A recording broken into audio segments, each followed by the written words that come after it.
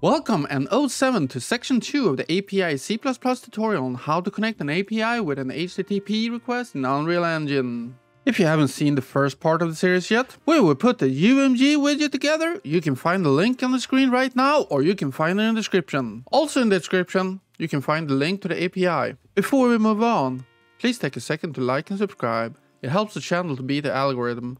Thank you for your support. Now let's get into the video. Okay, it's time to get the code down to send the request and to retrieve the answer. But first of all, let's take a little look at the API we're going to be using. So this is the timeapi.io.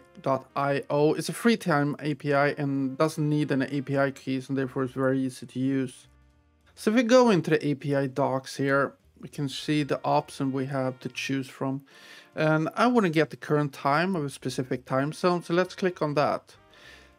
This gives us the option to test it out. Let's just push execute here for Amsterdam and see what we get. So what is it we actually have here? Well, in the curl you can see the request. It is a GET request, and GET is used for unsecured retrieval of data. So if you want to send information or with a package, or you want to update a database, you will use the post option. However, you just want to retrieve it and read what it gives us. So next we have the request URL, and let's copy this and store it somewhere like a notepad, because we're going to use it later and copy it into our code. In the request URL you see the ending after the equal sign. That is the request parameters. So in order to get a different city, you need to change the parameters of the request. Okay? And we see there is a JSON type, and we're going to get into JSONs in just a second. Next we have the actual response, and this is a JSON format. JSON stands for JavaScript Object Notation. It's a very lightweight way of sending data, and this is the response we get. And this is what we need to parse out and dig into to see what we actually need. So let's go back. We're going to find the different time zones that we have that we can populate in our query.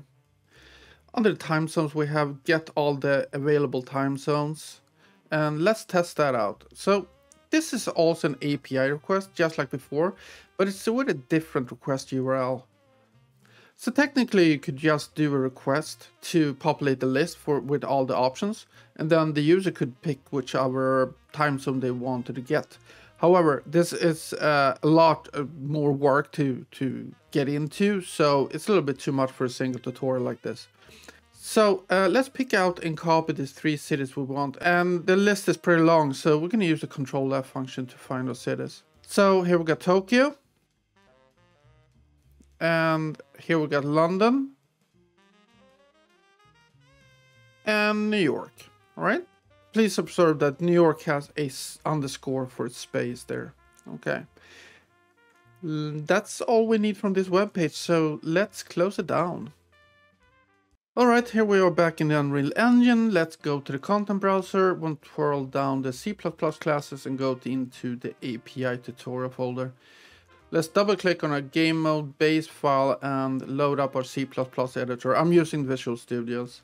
The first thing we want to do is to include the dependencies that we need. And to do that, we're going to open up the build file. So let's twirl down the API tutorial, source and API tutorial, and open up the API tutorial.build.cs. So CS stands for C#. In the public dependency model names, we can add the model we need. So let's put in HTTP,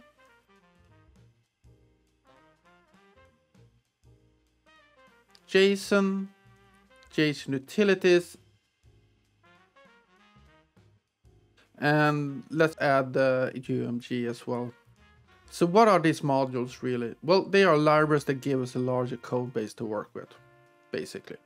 So now we can save it and we can close it. Okay, let's return into the gamemode.h file. I want to organize it a little bit, so let's add a public section here. Then I want a protected section for functions, and I want a private section for variables. And then I need another public section for all kind of functions we need to read from other places. In this case, we're going to use it for functions that we call from the blueprints. Right, let's add the constructor.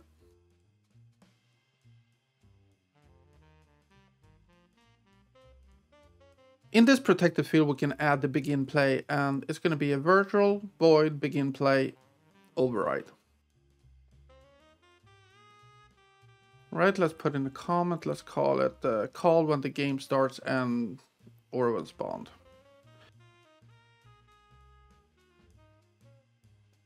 Okay, now we can create the body on these two.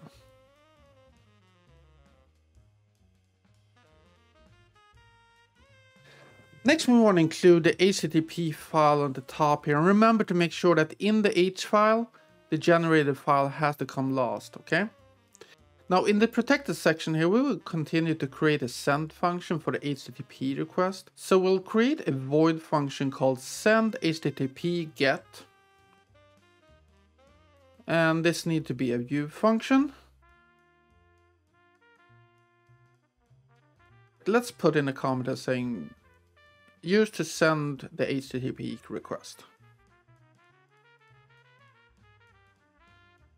Right, let's create the body. The next thing we want to do is create a function to handle the response. We can start with a comment saying handle the HTTP request response. And this needs to be pretty specific in its parameters. So it's going to be a void and we're going to call it onGetTimeResponse.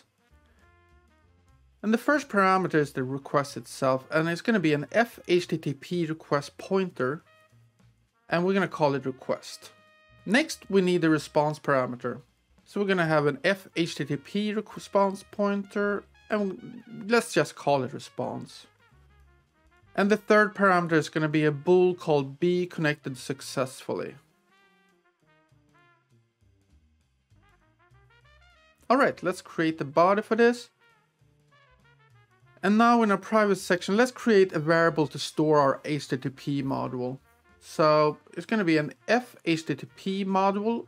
It's going to be a pointer. Let's call it HTTP.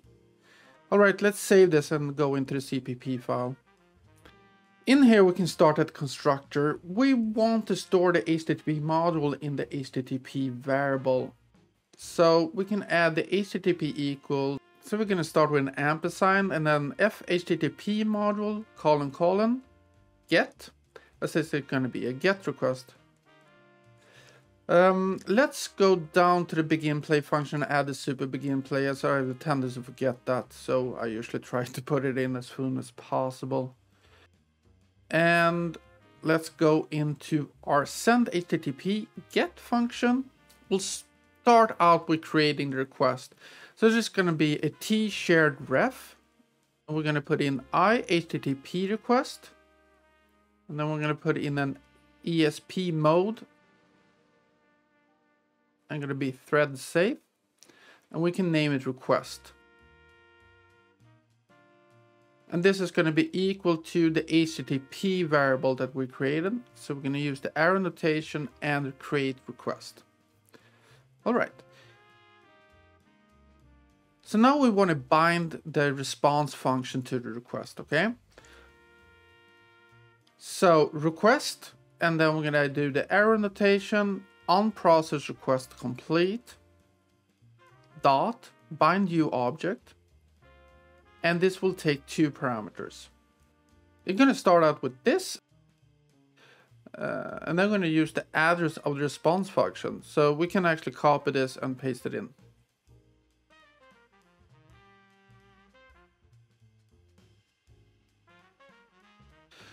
All right, now we want to know where to send this request. So we will add a request set URL. And in this parenthesis, we're going to put in the address we're going to send it to. However, for right now, we're going to leave it empty because we got to work some on the URL before we can put it in here. And we're going to do that in section 3. Now we want to set what type of request this is. And we know that it will be a GET request. However, now is the time we let the request know what it is. So, all right. So we add a request and set verb. And within the parentheses, we're going to add the word GET. The next thing we need to do is set the headers for the request. And the first header we want to set is the user agent. So we're going to put in request set header, parenthesis, user agent, then a comma, and then we're going to add X dash Unreal Engine dash agent. Now when I add the content type, we're expecting a return. So we are expecting a JSON file in return. So now we can let the request know that we're expecting a JSON file. So request set header content type, and now we're going to put in application / and JSON, right? Okay, now we successfully created a request. We just want to send that request, right? So we do that by adding request and process request.